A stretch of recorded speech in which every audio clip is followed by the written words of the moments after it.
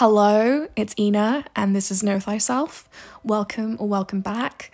I cover everything related to tarot and divination as it pertains to both esoteric study and self-discovery. So if that piques your interest, consider hitting that subscription button down below so you never miss a video. Okay, so I'm trying something different today. I'm doing a voiceover because the audio for the original audio was really bad. So I didn't want to lose the footage. I don't know if this is going to stick, if I'm going to keep doing this. But anyway, I've created a playlist for this series and I'll link it down below. And yeah, let's get into it. So we're on to the second Decan of Sagittarius now with the Nine of Wands, also known as Strength in the Thoth. And I thought I'd make this a little bit more personal because I'd say this year for me, 2022, has been a very Nine of Wandsy kind of year for me. This is how I feel right now. I've been through some shit and I've seen it all. And I'm still somehow standing. I'm still alive. I've been put through the ringer. And yeah, so I'll go into the esoteric stuff, of course, but also I'll link another video where I talk about my mental health that I made a while back so that you have a bit of context for what I'm going to talk about today. I'll link that down below.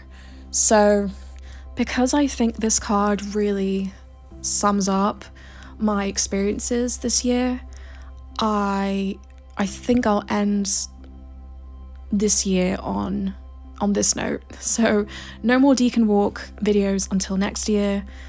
I'll just leave it at that. I think it's a good way to wrap things up. So yeah, I'm moving my hands a lot. I don't remember why. So I very much identify with the stance this person has in Pixie's depiction of the Nine of Wands. It's kind of like, I've been through some shit, I've seen some shit, and I'm still gonna take on the world. So personal resilience, that's what this video is about. So the second Decan of Sagittarius is ruled by the moon, so the corresponding majors would be the High Priestess and Temperance, which stand in for the moon and Sagittarius respectively. In the Nine of Wands, we see this quiet fortitude that has been forged through lived experience. And the reason I say forge is quite intentional because I kind of see Temperance as like the blacksmith, right? The alchemist of the tarot. And of course, Temperance is called art in the Thoth. And there's another really interesting detail that I wanted to point out before I get into the rest. So we have the Tree of Life here, and as you can see, the paths of the High Priestess and Temperance actually merge and form a straight line, right from Keter through Tiferet down to Malkut. So I'm showing the path of the High Priestess and the path of Temperance. They actually align and meet in Yesod, which is where the Nine of Wands naturally resides. So now I'm showing you the paths. I don't know if you can see them, but path 13 is the path of the High Priestess, Gimel, and then Samech, if that's how you pronounce it, I'm so sorry, is the path of Temperance. Oh, and Samech is path 25, so that's the path of Temperance, and they both meet here in Yesod. So all the nines reside in Yesod, and as you can see, this is probably the most direct, straightest line from Keter down to Malkut. So it's the most direct way of getting between the two. I thought that was interesting. So we actually see a reference in the Thoth to both Tiferet and Yesod, with the sun glyph opposing the moon glyph. So Tiferet is the sun and Yesod is the moon.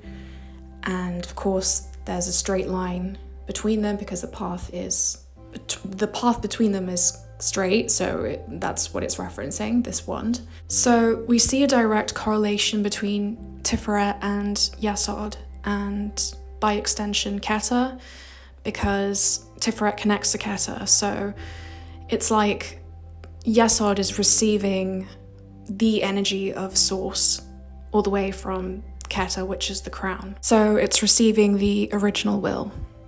So out of tradition, let's see what Waite and Crowley have to say about the Nine of Wands. So Waite says, "The figure leans upon his staff and has an expectant look as if awaiting an enemy. Behind are 8 other staves, erect, in orderly disposition like a palisade." Divinatory meanings. The card signifies strength in opposition. If attacked, the person will meet an onslaught boldly, and his build shews that he may prove a formidable antagonist. With this main significance, there are all its possible adjuncts: delay, suspension, adjournment, reversed, obstacles, adversity, calamity. So it's interesting that, that's a very Victorian way of saying, you know, he's built a fortress around himself with the wands. But it's interesting that he mentions strength in opposition because of the Thoth. Because the key word for the Nine of Wands in the Thoth is strength. That's the Hermetic title. And we literally see strength in opposition. So strength, keyword for the Nine of Wands. In opposition, we see Tiferet and Yesod. In opposition, the sun and the moon. So I thought that was an interesting little clue that Waite left there. Maybe intentionally or not intentionally, I don't know. So what does Crowley have to say? This card is referred to Yesod, the foundation. This brings the energy back into balance. The 9 represents always the fullest development of the force in its relation with the forces above it. The 9 may be considered as the best that can be obtained from the type involved, regarded from a practical and material standpoint. This card is also governed by the moon in Sagittarius, so here is a double influence of the moon on the tree of life. Hence the aphorism, change is stability. So what I believe Crowley is referring to when he talks about the 9 representing the fullest development of the force in its relation with the forces above it, I think he's talking about the 9 being the culmination of the numbers that precede it. So the 9 is the perfection, is the final number, and the 10 is just the overspill. The wands have now become arrows. There are 8 of them in the background, and in front of them 1 master arrow. This has the moon for its point, and the sun for the driving force above it. The path of Sagittarius on the tree of life joins the sun and the moon. So what I was talking about before. The flames in the card are tenfold, implying that the energy is directed downward. So what I was probably just demonstrating now in the video is that the actual fletching of the arrow consists of 8 little moons, and then the point is the 9th moon, so 9 moons to complete the sequence for the 9 of Wands.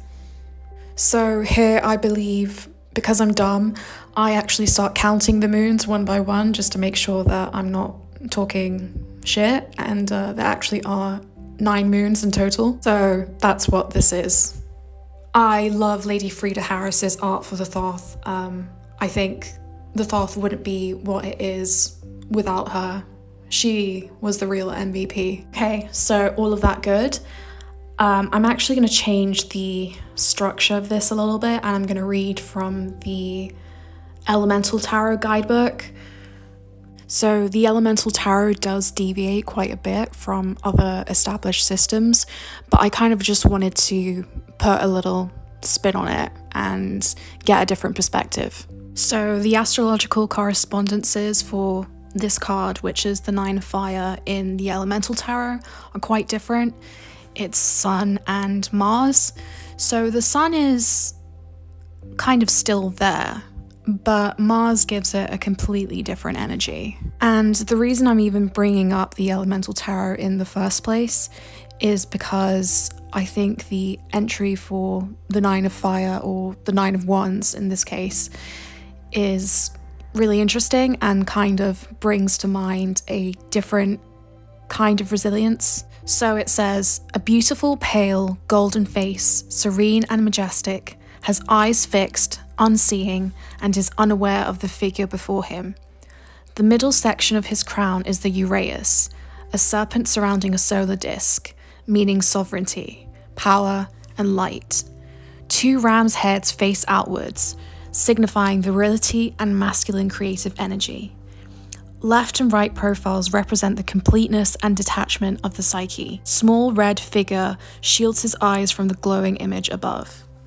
So there's actually another little detail I wanted to discuss about the Nine of Wands, and it's that the Nine of Wands is actually one of a few cards in the Minor Arcana that has a very special property.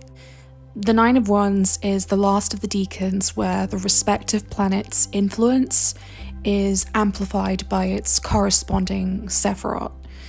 In other words, the planet the decan is ruled by also corresponds with where the associated tarot card falls numerically on the tree of life. So we have Moon in Sagittarius falling on the 9th Sephiroth, which is also ruled by the moon. There are only 6 other decans / tarot cards where this happens. So these are actually the 6 decans leading up to the Nine of Wands. So that would be the 3 of Swords, the 4 of Swords, the 5 of Cups, the 6 of Cups, the 7 of Cups, and finally the 8 of Cups. So we have the 3 of Swords here with Saturn in Libra, and of course all the 3s fall on the 3rd Sephiroth, which is Binah, and Binah is ruled by Saturn as well. So Saturn in Libra falling in Saturn. And then we move on to the 4 of Swords, which is Jupiter in Libra, and all the 4s fall on the 4th Sephiroth, which is Chokmah. No, not Chokmah, Chesed, and Chesed is ruled by Jupiter. So Jupiter in Libra coinciding with Jupiter. And then we have the 5 of Cups, which is Mars in Scorpio, and the 5s fall on the 5th Sephiroth, which is Gabora, and Gabora is ruled by Mars, so we have Mars in Scorpio falling on the Mars Sephiroth.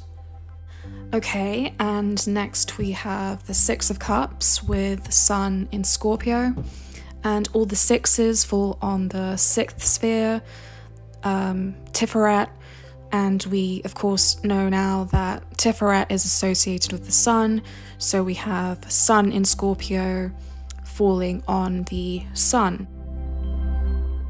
Okay, I'm just waiting for the video to catch up. So next up we have the 7 of Cups, which we covered in the last, the first Decan Walk video. And the 7 of Cups, of course, is Venus in Scorpio. All the 7s land on Netzach, and Netzach is ruled by Venus, so we have Venus in Scorpio falling on the Venus Sephiroth. And finally, 5 hours later, we are moving on to the 8 of Wands, which is the last decan where this happens. Second to last, anyway. So the 8s fall on Hod, which is ruled by Mercury, and the 8 of Wands is Mercury in Sagittarius. And here I remember asking myself if I'm overcomplicating things. Surely not. But anyway, we're done with the decans and we're moving on to the numerology. So in terms of the numerology, I'm actually going to go back to the Elemental Tarot guidebook and read what it has to say on the 9 specifically, because I think it's really interesting and it sums up my thoughts on the 9. So it says, 9 is traditionally the perfect number. Indian astrologers multiply the positions of the planets in their birth charts by 9 to find the essence of a person's reality. 3 times 3 is a triangle of triangles and is perfection in the fire element. This is a good card. So here I believe it's referring to the fact that the elemental glyph for fire is a triangle, so there's a kind of symmetry there.